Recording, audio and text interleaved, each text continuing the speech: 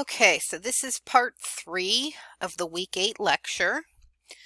And this part we go over dosages based on body surface area. So just like some dosages might be based on weight, some are based on body surface area. So we have to calculate the body surface area.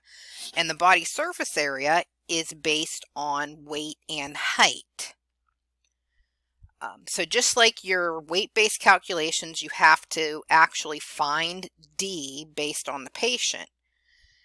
These calculations, you have to find D based on the patient as well, but instead of just using the weight, you need to use the weight and the height for the body surface area. So the body surface area is a square measure. It's kind of like if you would take a person and skin them and then spread their skin out flat. What meter squared would that flat skin cover? Like a carpet. Carpets are usually measured in feet squared.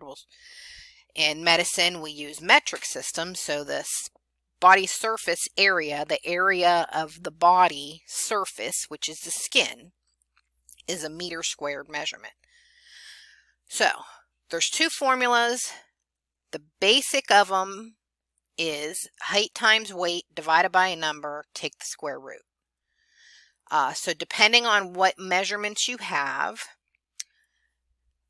if it's centimeters and kilograms, your height times your weight divided by 3,600, then take the square root.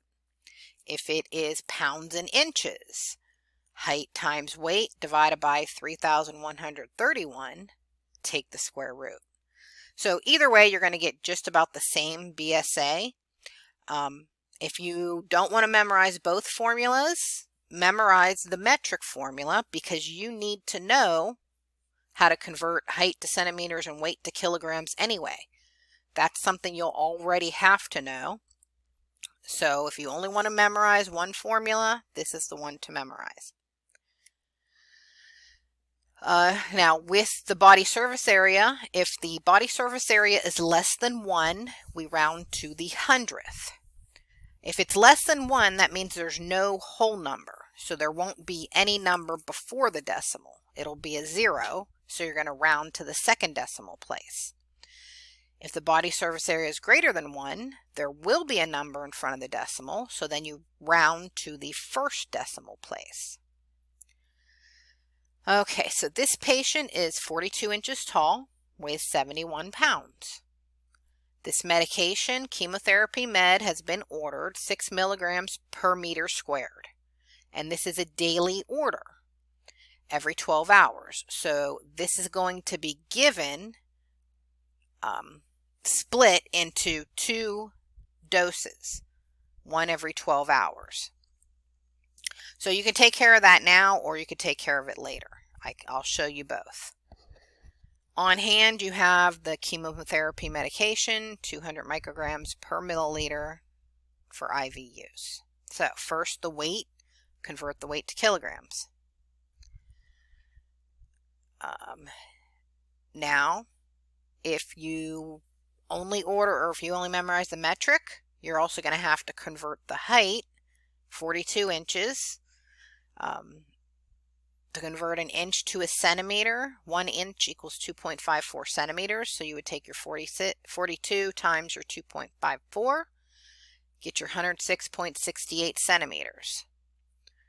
So we have our pounds in kilograms, or we have our kilograms and our centimeters, multiply them, divide by 3,600, then take the square root. Our BSA is less than 1, so we'll round to the second decimal place. So here's the second formula using pounds and inches. So we multiplied, divided by 3131, took the square root, and ended up at just about the same, very minute difference, but when you round, it is the same. So either way, the BSA is 0.98 meters squared. So now that we know the BSA, we can calculate our D. So D was ordered as 6 milligrams per meter squared. 6 milligram per meter squared. Our meter squared, which is our BSA, is 0.98. So we multiply and we get 5.88 milligrams per day. Because remember, it was 6 milligram per meter squared per day. So this is the daily order. So we take our D, which still is daily, D over H times Q. In this case, H is actually in micrograms and D is milligrams. So we're going to convert our milligram to microgram, multiply by 1,000, 5,880 micrograms per day. So D over H times Q would give us 29.4 milliliters per day. And remember, it's every 12 hours. So that means we have to split this in two, which is 14.7 milliliters per dose. So remember, you have to pay attention to those little details. It was 6 milligram per milliliters, 6 milligram per meter squared per day, every 12 hours. So we could have split that before our calculations and said, okay, that means 3 milligram per meter squared per dose, which is what I did here.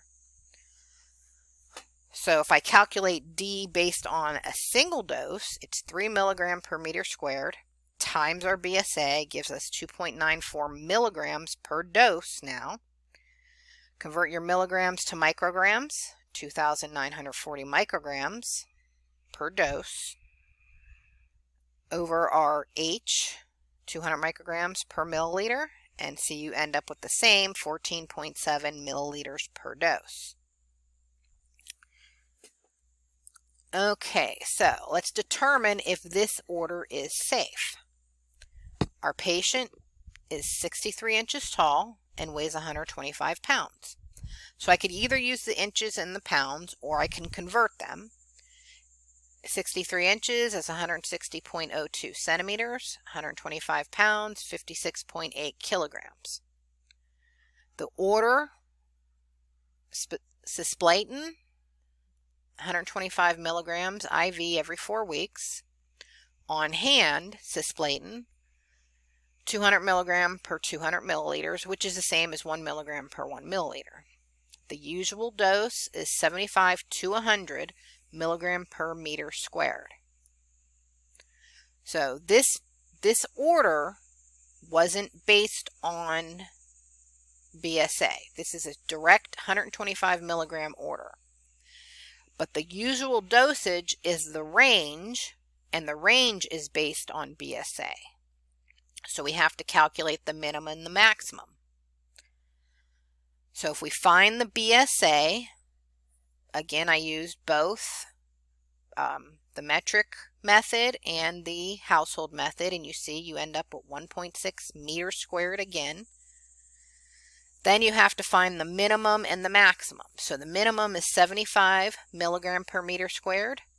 The maximum is 100 milligram per meter squared. Take each, multiply by the BSA, and you get the minimum dosage and the maximum. So this patient is safe to receive, this 125 pound patient, because remember, 125 pound, 63 inch patient, because this recommendation is based on BSA, is safe to receive 120 to 160 milligrams. What was ordered, 125 milligrams, which is between the 120 and 160. So this order is safe for this patient. So we go ahead and calculate the amount to administer. The order was 125 milligrams. What do we have available? 200 milligrams per 200 milliliters, or 1 milligram per 1 milliliter. So you can either use this HQ or this HQ. They're the same. This fraction reduces to this fraction.